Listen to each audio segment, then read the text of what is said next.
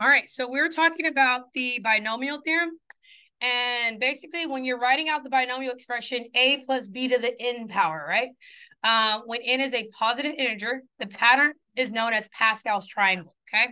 It appears as well as other interesting facts to be discovered. In order to expand the binomial expression, we need to know how to find the binomial coefficient, okay? And this can be done like, you know how when you have a plus b squared, you can just simply do FOIL, right? Yeah. But what if it's a plus b to the 6th power? Do you want to have to do that much multiplication? No. No. So someone really smart found a rule and a pattern for us to follow. So that'll reduce the amount of work we'd have to do, right? AKA Pascal's triangle is what was created. So here you have the expression n above r. It's called the binomial coefficient, okay? And n over r, n above r is read as, I just forgot, I said explanation. That's not called an factorial.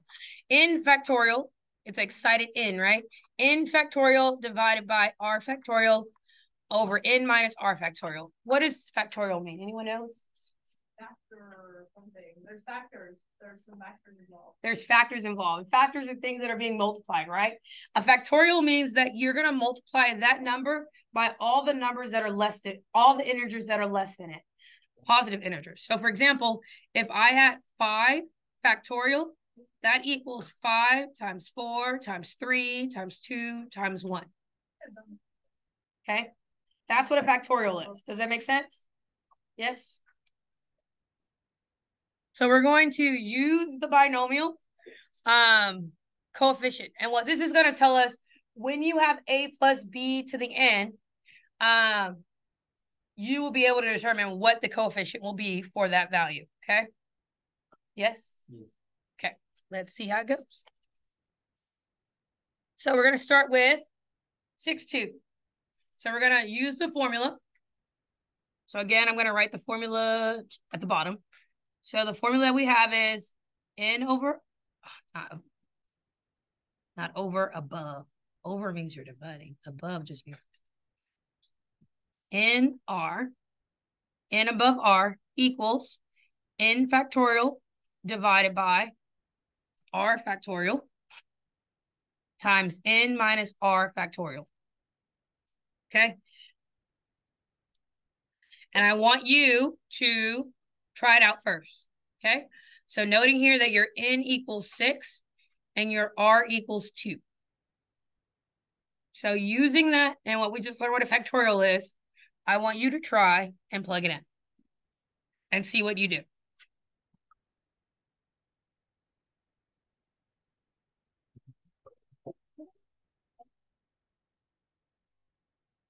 The what?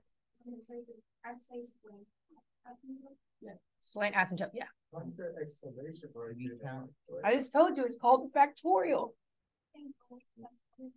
I just told you.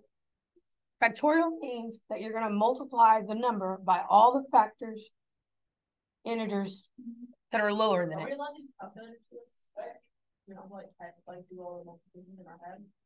If you need to. I mean, like, it just moves faster.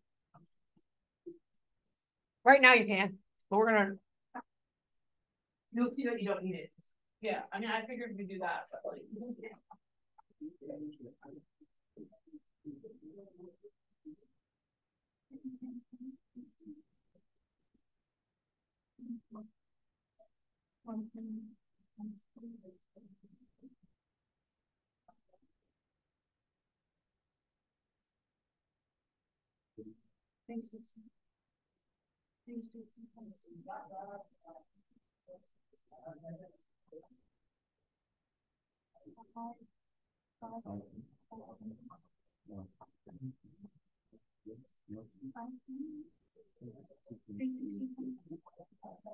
So I want you to try it before we go through it. See how you process it. Does every number have a power of 1? Oh, I added it. What do you mean? Like I just need to consider this power of 1. There's a variable. Oh, there's a variable.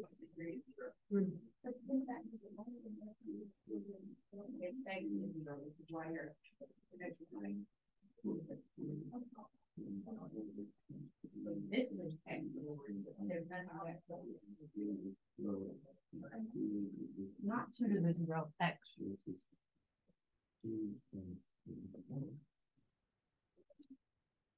Anyone wants to share what they think the answer is? We got a 48. What do you get? We got 60. No, I mean, I didn't need it. We're not there. I do need a calculator. Wait, what am I supposed to do? I was right. I'm not going to math. Oh, then I got 60. No, my friend was 270 over. I mean, 720 over 12. Why was 720 over 12? Are we ready? Yeah, just go. All right, so our n is 6. So that's 6 factorial, right? Over 2 factorial times 6 minus 2 factorial. Are you with me? So 6 factorial means that I have 6 times 5 times 4 times 3 times 2 times 1. 2 factorial means I have 2 times 1. What is 6 minus 2? 4. 4. So then this is 4 factorial. Yeah. Okay. What happens when you have factors in the numerator and in the denominator? They eliminate. They cancel each other out. So if I have factors in the numerator and in the denominator, they're going to cancel each other out. Goes away, goes away, goes away, goes away. And what am I left with? 15. 6 times 5 is 30. 2 times 1 is 2. And we're left with? They cancel out because it's dividing and multiplying. I love that for you. It's gonna be more work. It'll be more work. You can't. Yeah, but 7 divided to 40. It's 720 divided It's by 7 divided to which is still 15. All right. Are you ready to try B now? Hold up. Let me do that. So now with that in mind, do B. Okay.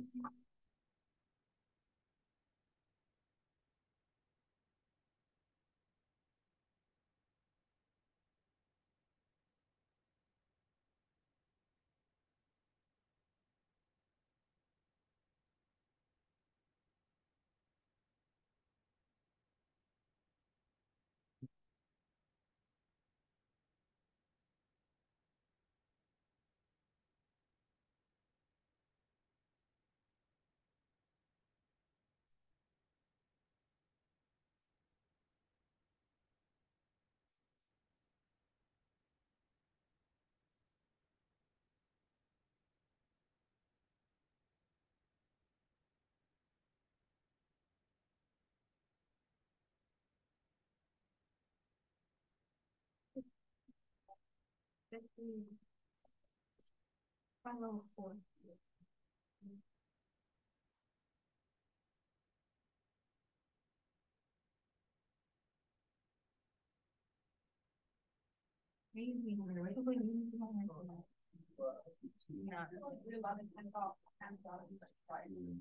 Only one. That'd be twice in the There's not twice in both. They only make it that one.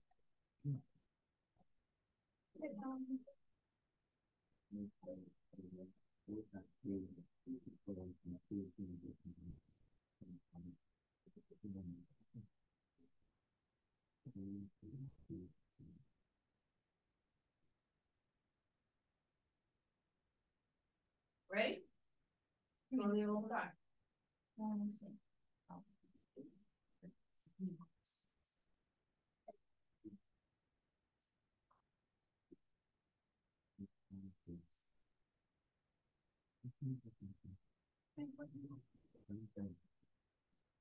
You are the best. You can do anything. You can be anything you want to be. You are a rainbow. From a movie. It's from the 90s. Rainbow Man. Oh, no. It's from this movie called I'll Do Anything.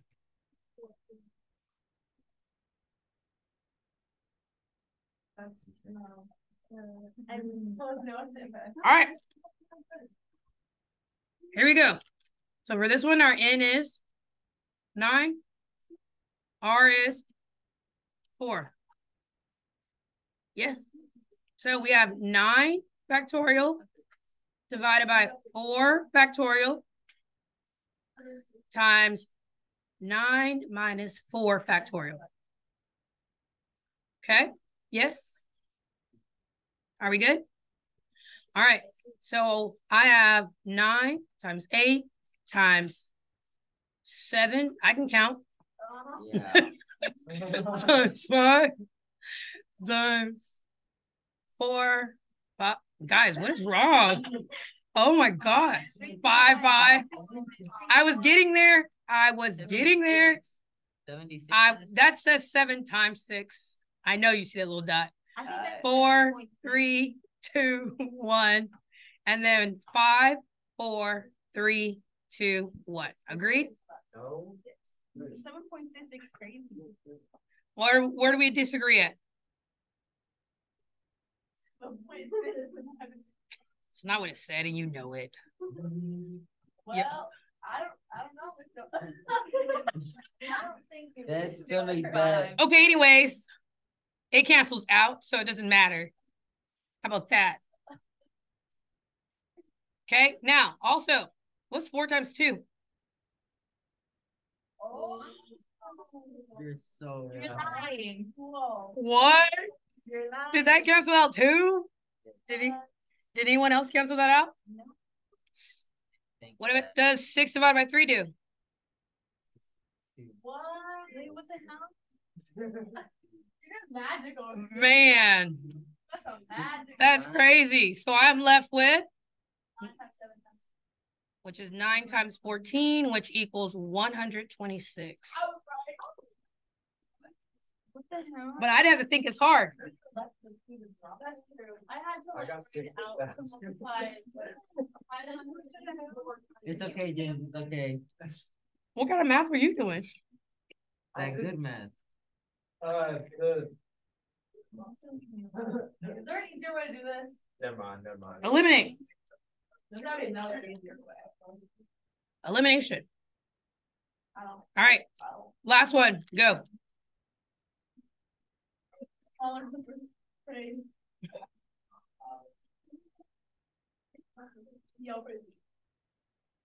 Y'all better not get this one wrong.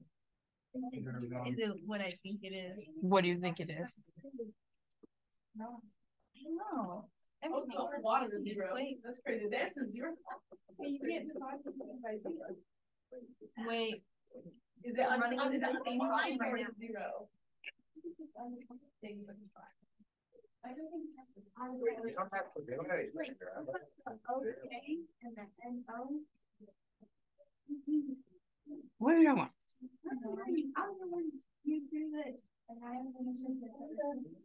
Well, that's for asymptotes right now. All right. The no going okay? All right. So let's talk about this one. So this runs a little different. So when you have 0 factorial, Oh my God, it's 1. What? Oh, it's like when you have something to the power. The power of 0 is 1. I want to just let you process it. I thought like it was multiplied times 0, so that makes it all. 0 factorial equals 1. Okay, just like the same rule for our x to the 0 equals what? 1. Okay, so when all this is said and done, you were left with 3 factorial over 3 factorial times 0 factorial, right? Which comes out to be 1. Anything divided by itself is 1. And then this is just 1 over 1, which equals 1. Okay? I had to let you see and think and see where your brain was going to go. Wait, so it's not 0? It's not, because 0 factorial equals... What is 0 factorial equal? We just learned? 1. What is anything to the 0 power equal? 1. Ask for the friendly 1 has a bunch of disguises. Okay? And these are 2 of his disguises. But if the 2, the 3 is the 3 right there, cancel out, obviously, right? Anything divided by itself is 1. They're not canceling out. Oh, okay. Anything divided by itself is 1. Okay. All right. Yes. Yeah. How we feel? Are you betrayed? Do you feel mad? I betrayed you. I'm sorry. Do you feel tricked? Bamboozled? Tell us. I know. I know. I wanted you to just go through the process and see what happens. What math? You should be able to do it without that. All right, so here we go. We're going to learn about Pascal's triangle. I'm actually going to give you a note card for this. So you're going to get a note card. Oh, hold on. We're going to apply it all in a second. It all comes together after